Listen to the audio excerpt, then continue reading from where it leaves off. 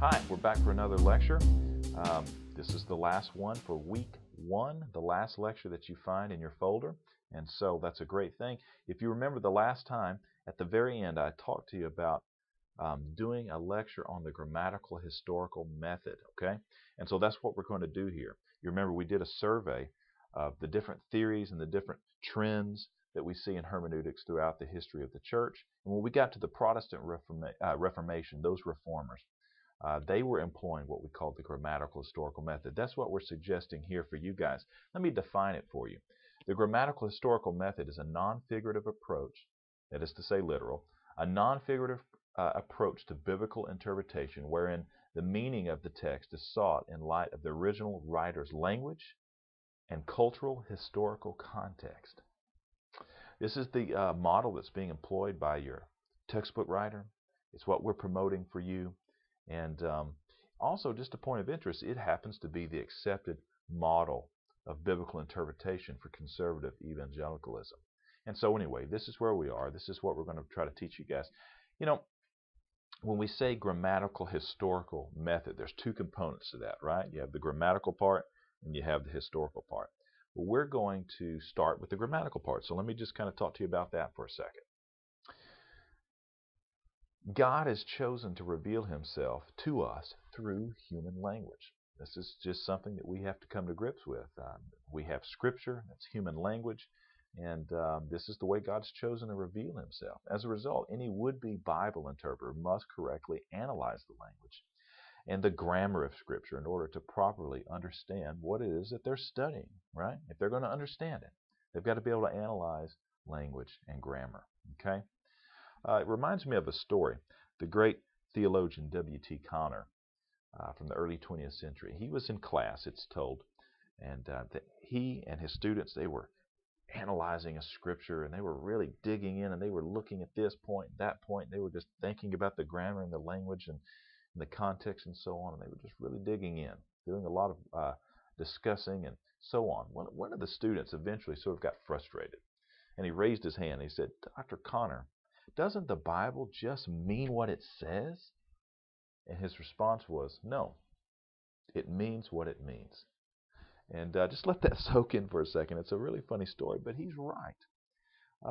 Sometimes what we look at and we think that the scripture obviously means, sometimes that is obscured because of language. The Bible wasn't written in English. We've already talked about that. And it was written a long time ago, thousands of years ago. And so sometimes that gap, that contextual gap in grammar and historical context, makes it sometimes not readily obvious what the meaning is.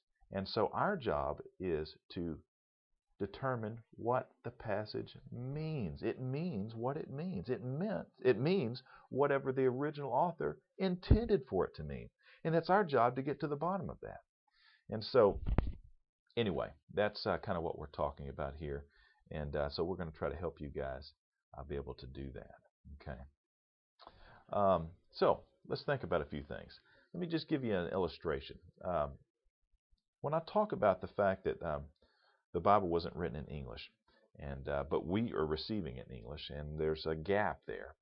Let me just illustrate my point. Okay. Let's think about not another language thousands of years ago being translated into the here and now. Let's think about our very own English language not too long ago, all right? Not in recent history, you might say, recent history.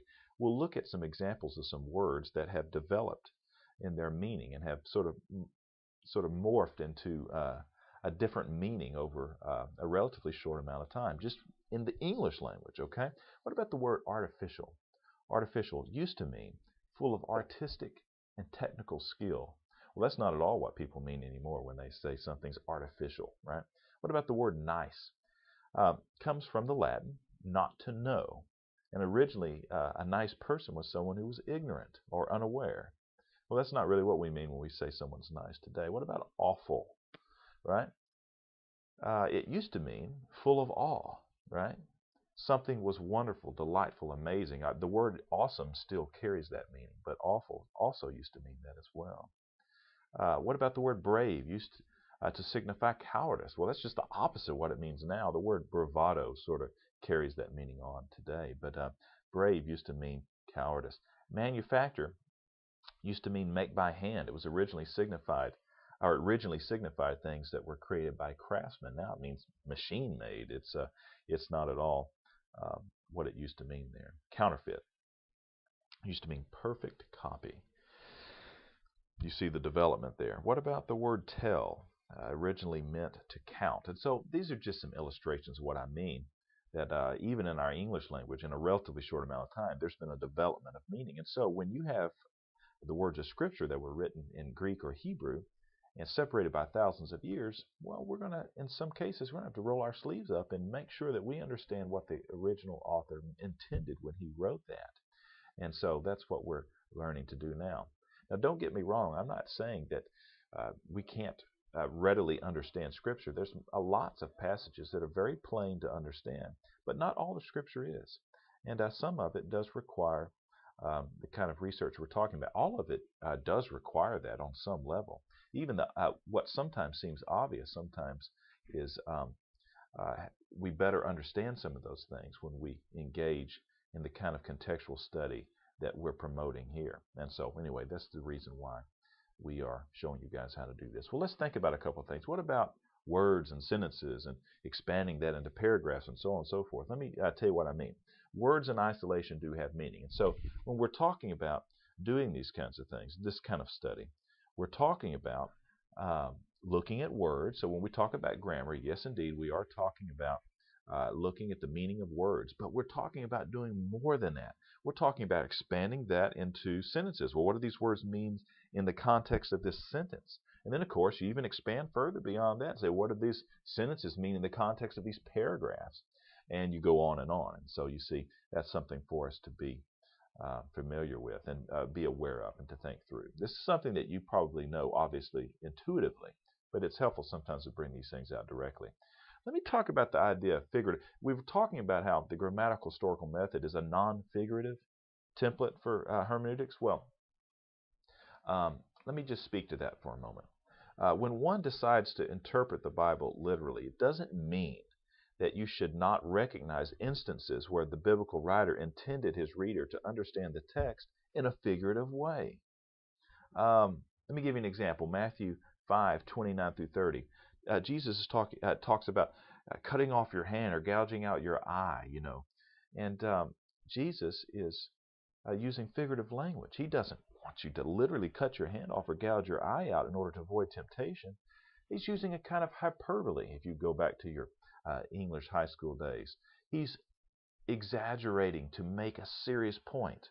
And there's many examples of figurative devices in Scripture. And so if you come across a passage and the original author intended it to be figurative and you interpret it in a figurative way, you're interpreting it literally, if you know what I'm talking about. Let me give you an example of several different figurative devices that you'll find in Scripture. What about metaphors and similes? Right? This does sound like an English class now, doesn't it? Metaphors and similes. Similes are obvious because it has those key words like or as. Metaphors sometimes a little trickier because they don't have some of those identifying sort of links to them. But we see things like anthropomorphisms in Scripture where God's described as having human attributes or body parts even. We know this is a metaphor. It's a figurative device because other places in Scripture that talk about God as being spirit, right? God is not material. He's immaterial. And so we obviously recognize there that that's metaphor. That's figurative language, and it's appropriate for us to interpret it as such. We just mentioned hyperbole a minute ago, exaggerating to make a point. Luke 14:26 is another example of that. Jesus says that we must hate our family. He's talking about the priority of God over everything, including family. He's using hyperbole here, right? He doesn't want you to hate your family. It's a grammatical device, a figurative device that's being used. Parables, another obvious and very common figurative device that we see in the Gospels. A story which teaches a central truth. And in allegory, something else very common that we see. An account that has lots of symbolic meanings attached to various details in the in the story itself. Galatians 4:24 is a good reference for you there. Okay, well, there's just a few ideas about grammatical issues for the grammatical historical method. Let's think about studying historical context. We've looked at what uh, the importance of studying the grammatical context in this method, but now let's think about some issues related to the historical part. We as students of God's Word must come to grips with the fact that God's revelation has been delivered to us in history. Okay? In other words, the persons whom God inspired to write Scripture, they lived and they wrote in a particular time in history. They differed from us greatly in ways such as their geography and their worldview, their social moorings at times. There's just a lot of different things that separate them from us. And understanding Scripture is going to require that we consider some of these things. Our understanding of Scripture is impacted in a positive way whenever we take into account these sorts of historical, this kind of historical context, a study related to historical context. Okay, well, let's think about a few issues related to this. What about people? All right, people. When we are seeking to understand Scripture, we'll encounter at least two historical persons that deserve concentrated study. Perhaps you can imagine who they are. Well, one is going to be the author, obviously, right? And then secondly, the original reader. What can we learn about our author from the text itself? This is a good question to ask. Is there information about him in external sources? This is something else that we'd like to ask. Are these sources trustworthy? What was his education? Where was he from? The original author. What was his vocation? What do we know about his family? These are very good questions that if we answer them, if we're able to answer them, some cases we are, lots of cases we are. Sometimes some of this information we know, and some of it we don't know. But anyway, what about the original reader? It's a great help for us to know some things about the reader as well. Does the text reveal who the original reader is? Were they believers or non-believers? Very important. If Paul is saying something to a believer, that or perhaps maybe to an unbeliever, that bit of context information right there could radically change the way a passage is interpreted and understood. Where did they live? Were there special circumstances or certain occasions for the writing of that biblical passage that you're trying to understand? All of these kinds of questions, if answered, are aids to us in our quest to understand God's Word. Now, let me just give you a word of caution here. God would not say one thing to the original audience and then say something fundamentally different to us while employing the same words. So don't fall into that trap. Dr. Toller once said that there was one meaning in the biblical passage, but it may have many applications. And so that's where we begin to see some of the diversity there when we recognize the differences historically from then until now. There's only one meaning, ever one meaning, but it may have different applications because of this difference in historical context. Okay, so that's just a way to kind of orient yourself as we're thinking through this. What about geography? We've talked about people. What about another historical aspect? Geography. You might think, what's the difference? What difference does geography have on our understanding of a biblical text? It's a good question. But I'm going to suggest to you that it could very well shed a lot of light on your understanding of a biblical passage. Let me give you an example. Matthew 2:16. We're told about Herod. You may recall this story. That he ordered that all the male children 2 years and under be killed in Bethlehem because he was trying to assassinate the king of the Jews, Jesus as a child before he grew up and became the king of the Jews. Herod was a little bit jealous of his position, as you might well know. So he did this terrible thing, and he ordered that all the children 2 years and under, male, be killed. Now, you might ask yourself, or someone might ask, and they certainly have asked, why would such a horrific event, the slaughter of all males 2 and under in an entire town, why would that not be something that you would read about in other history books? It's a valid question. And if we're going to interpret this account as a literal history, okay, then being able to answer this question is something that we'll need to be able to do or be helpful for us. The geography actually comes into play here and really helps us out. How so? Well, think about it. Bethlehem was not a large city. Okay, we learned this from studying the geographical context of the passage. Bethlehem was not a large city. In fact, it was very small. It certainly had less than 1,000 people living in it. And so, with these numbers, it's quite possible to conclude that there was only 10 or 12 at the most male children 2 years and under in that town. That's a very reasonable conclusion. And if this is true, though it is still a horrible thing that occurred, you might well understand how it is that such an event did not make its way into major histories. And so that's one way that geography helps answer that question as we're trying to understand what we're reading here as a literal history. Okay, what's some other issues that we need to think about as it concerns historical context? What about the quality of the data that we ascertain, that we gather? Let's make sure that it's quality and accurate data. In other words, be discriminating as it regards the background data that you use or consider. You hear a lot of times in teachings and certain times in sermons, popular myths that are employed by preachers and Christian speakers because they really make a great illustration. They're real illustrative, and it just sort of adds a lot of spice to the message. One example of this is Matthew 19:23 through 24. You may recall Jesus refers, he's speaking to the rich, and he says that it's easier for a camel to go through the eye of a needle than for a rich man to enter the kingdom of heaven.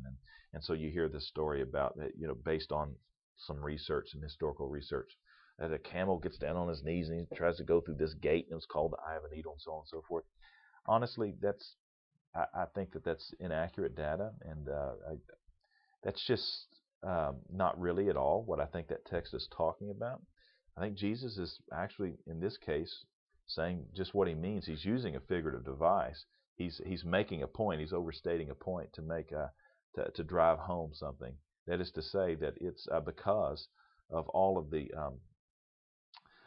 material, the way the material life sort of draws your attention away from what's important. It's difficult for the rich to enter the kingdom of heaven. I mean, I think that's exactly what Jesus' point is. He's warning those people not to take their eyes off of God and what's important in life, and to focus on wealth and material goods. It's a very easy thing to do. Jesus is saying this is very common. And so anyway, but that doesn't sound as good as the story of the camel getting on his knees and crawling through the fence. I mean, so anyway, all of that just to say, let's make sure that we really are discriminating when we use good sources, and we do good research whenever we're gathering historical data to inform us in our biblical interpretation. Let's be very careful there and be discriminating, okay? And then also too, let's just don't miss the point. After having said all of this about picking up my Bible, having said all of this about grammatical principles and historical principles, let's don't miss the point of the passage. Let me read you something really quick. Luke 18:9 through 14. 9 through 14. This is a parable that Jesus tells, and he says, he also told this parable to some who trusted in themselves that they were righteous and treated others with contempt. Two men went up into the temple to pray, one a Pharisee, the other a tax collector. The Pharisee, standing by himself, prayed thus: God, I thank you that I am not like other men, extortioners, unjust, adulterers, or even like the tax collector. I fast twice a week, I give tithes of all I get. But the tax collector, standing far off, would not even lift his eyes to heaven, but beat his breast, saying, God, be merciful to me, a sinner. I tell you, this man went down to his house justified rather than the other. For everyone who exalts himself will be humbled, but the one who humbles himself will be exalted. That last line, everyone who exalts himself will be humbled, but the one who humbles himself will be exalted. That line, that's the point of the passage, okay? And so when we do grammatical studies and historical studies, this will help us to better understand this parable. But let me tell you something, don't miss the point, okay? If we do that, then all of this will have been for no reason. So all of these particular contextual studies will will prop up and aid us as we try to better understand Scripture. But let's don't miss the point. So anyway, hopefully this brief lecture on the grammatical historical method will be a help to you, will be a companion to your reading, and until next time, week 1's over, so now we move to week 2. Good luck.